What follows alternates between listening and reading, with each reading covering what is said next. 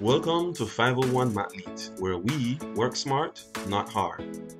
In today's problem, we're given this trapezoid with the two parallel sides being 26 centimeters and 54 centimeters. And we're also told that the red area is equal to the blue area. With that information, we are to determine the distance between A and B. Pause the video here and give it a try. Let's see what you come up with. Moving on, let's see. The formula for the area of a trapezoid is half times A plus B times H. So that is our height H, which is unknown. But that's not going to be totally necessary, as we see in a short while. Substituting our values for A and B, 54 plus 26 gives us 80.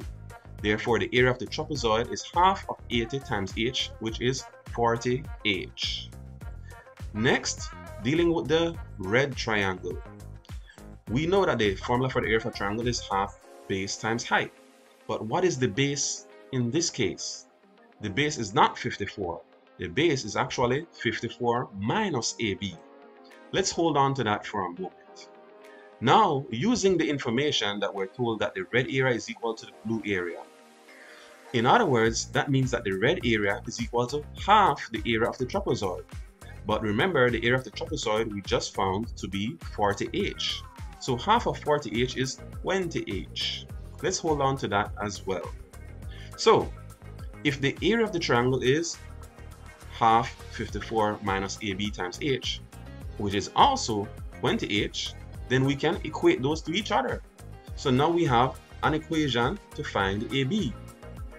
In solving this equation, we should notice that we're multiplying by H on both sides, so we can cancel out H on both sides. So we have 1/2 times 54 minus AB is equal to 20.